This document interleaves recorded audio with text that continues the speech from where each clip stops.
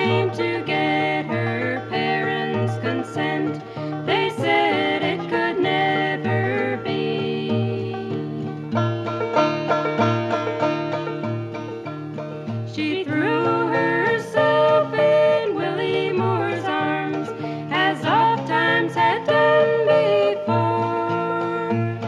But little did he think when they parted that night, sweet Annie he would see no more.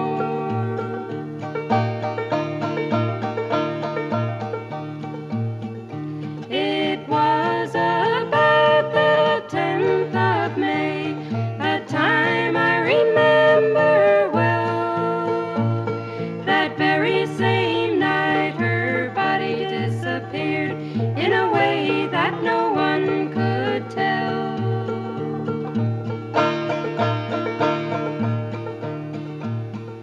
Sweet Annie was loved both far and near.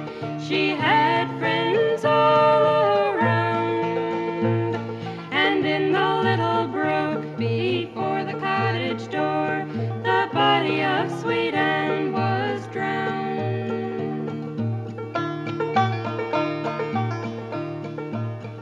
She was taken by her weeping friends and carried to her parents' room, and there she was dressed in a gown of snowy white and laid in the lonely tomb.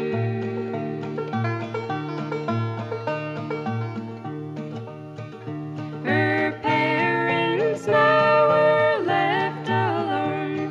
One mourned and the other wept, and on the little brook beside the cottage door, the body of sweet